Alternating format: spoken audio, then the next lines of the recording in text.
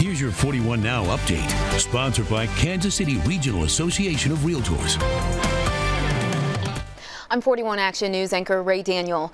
Families and friends will gather today to remember homicide victims killed in 2018. The ad hoc group against crime will hold its annual vigil in Kansas City. The names of the homicide victims will be read, and leaders from the various faiths will offer prayer and words of encouragement. The vigil will be held at Morning Star Youth and Family Life Center at 5 p.m. 4 people are in police custody in Kansas City, Kansas. Police believe they are linked to a double shooting on Thursday morning. Investigators recovered 8 guns, 1 pound of marijuana, and gang paraphernalia.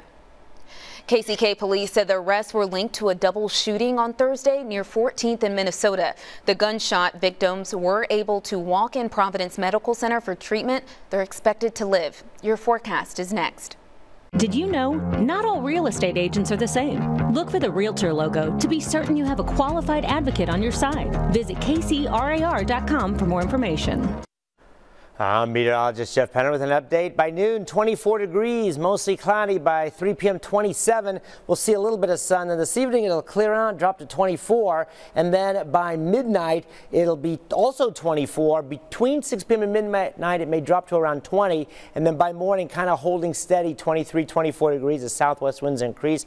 Warmer and windy on Sunday, possibly a storm on Monday, New Year's Eve, and an Arctic blast for sure New Year's Eve night. Stay with 41 Action News. You can get your news and weather anytime on KSHB.com.